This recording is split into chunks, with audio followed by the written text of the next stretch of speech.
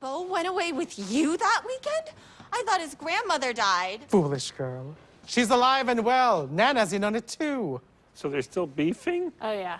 They're going at it. It's this. savage. Well, believe this. Bo and I have a deeper connection than you'll ever have.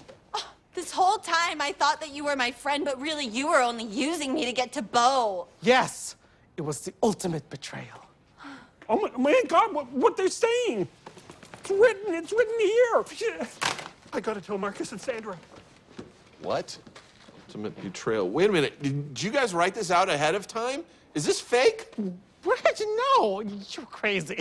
I absolutely slept with Bo in his grandmother's meth bungalow. This is ridiculous. Whatever. Wait, no, come on, you guys. We're fighting. Yeah, we just jotted down a couple of bullet points. Okay, this is way more interesting than some nobody getting dumped. Whoa. Well, I'd rather be a nobody than a couple of impossible burgers.